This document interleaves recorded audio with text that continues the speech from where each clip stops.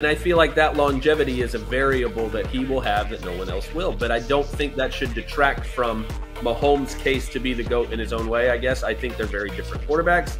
I think there are things that, and Tom Brady said this word for word, if I'm not mistaken, the year that they were in the Super Bowl and in their kind of dueling press conference that they did together, which is basically, you know, he's already able to do things that I could never dream of doing. You know, I think there's so much about his skill set that Tom Brady would just never be able to replicate. So it is about, you know, accomplishment versus talent sometimes and all of those different things. To me, I just don't care. I'm so glad I got to watch Tom Brady, Peyton Manning, so many of those guys in that generation. I'm so glad we get to watch what we saw Sunday night, again, to bring Jalen Hurts back into the conversation.